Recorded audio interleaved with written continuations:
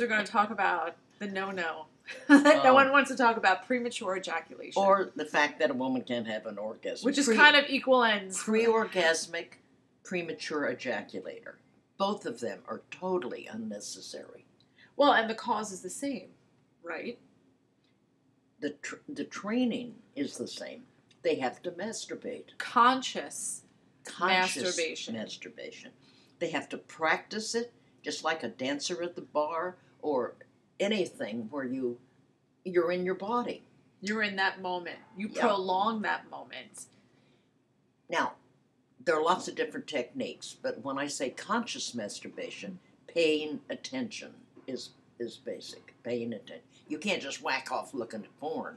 It's no. Well, Masters and Johnson's always talked about squeezing the tip of the dick to hold back ejaculation. Yeah, the squeeze technique, that'll work. But can't you, a man just use his PC muscle? He feels the ejaculate coming in. I think that's part of it. You have to really be in touch with your body. You should be in touch with your body. Now, I've asked different guys, how do they control ejaculation? Some guys tighten the muscle, and some guys relax it, so it's not either way. You mean it's just like female orgasm? Yeah. There's a range of response and preferences? Yes. Mm-hmm. Exactly. We're not so different after all. But if they'll just simply focus their attention, no porn, absolutely no porn. Get into your body and be aware of your breathing. And then as you come up and you feel the orgasm coming on, stop. Let it go down. Build up again. Stop. Let it go down. Which is edging. That's what it is. Now, for women, they do the same thing. They build. We have to build up a head of steam. We have to get our energy working in our bodies. Well, premature ejaculators for me, the few that I've been with, one wasn't a problem at all because I was young, and he would come, but he could come again. So he would ejaculate quickly, but in a way I felt like, okay, success, I can relax. And then I'd come a couple times, and then he would come back. And the fact that he could keep on going, it never registered to me like, oh, this guy has a sexual problem. It was fun. So here's the other thing. You come, rest a moment, go again. But if you're in that zone of, I came too fast, what does she think of me? And then you get all negative. Like if he couldn't get a hard on again, then maybe it would have registered that there was an issue. Yeah. You just come and then wait a few minutes. But they have this, what do they call it? The refractory period. The 15-minute or 20-minute refractory period. I don't believe that is necessarily true, that you can come again. I mean, these young guys are... You have balls that are filled with ejaculate. You know what I mean? Like, that's what the balls are there for. Keep it cool. Keep it right there, ready for storage, and ready for the orgy. I hate to say it, young, dumb, and full of cum. Yes. Maybe when you're 50 or 60, it starts to get depleted. But when you're young... A lot of it's there. It's keep on going. Blow your nose and blow it again.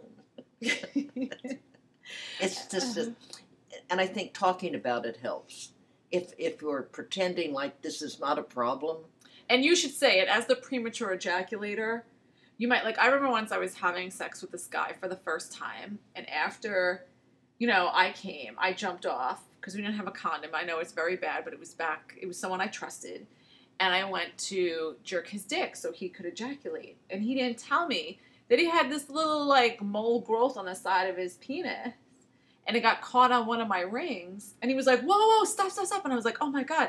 He's like, and I said to him, why didn't you tell me that? How am I supposed to know in the dark that so the same thing with anything that you have sexually that may be different, share it with your partner before the fact. We are trained not to speak during sex. Once it starts, we cannot speak, which is such a tragedy. You can talk throughout the whole thing. I mean, there's moments to be quiet. But we can talk back and forth. How does this feel? Do you like this? Is this good? I mean...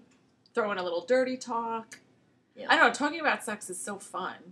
I can't imagine not talking about sex. But you're right. It's a dance. It's a dance that we do in the dark, no words. we fumble around and we think we're going to reach these heights of pleasure, which is like, what? You know? Oh, please, just take a deep breath. Get into bed.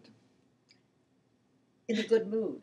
Yeah, exactly. And it doesn't have to be so serious. Why don't? And then, one of the things that Eric and I did at the end of our, in the beginning, throughout, was after a good fuck, we would talk to each other. And ask each other, yeah, what really worked for you? Did you like it when I had my finger there right at your anus and I pressed in it? Oh, that was heavenly. Oh, no, I didn't like it. Whatever. Yeah. We would tell each other what they did. Because in the heat of the moment. Well, it's good feedback, and I also think it's hot. Yes, that it is. And it sometimes really is. you have sex again because you're talking about, you're like, that was really great. Do it again. Yeah, do it again.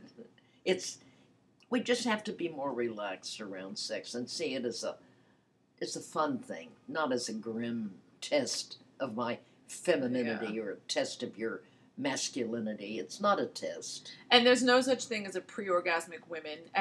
Every woman can get to orgasm if she has the clitoris. There's no such thing as a man who can't, retard ejaculation. He's going to be a premature ejaculator forever. No. If you're in that routine or in that rut, you can break out of it. Yeah. You can control it. You can make yourself be a wonderful lover. You can train yourself. You can be a good lover. Everyone can. Everyone can. I love that. So now, go and practice. And the practice is masturbation. Let's make this a masturbation nation. Okay.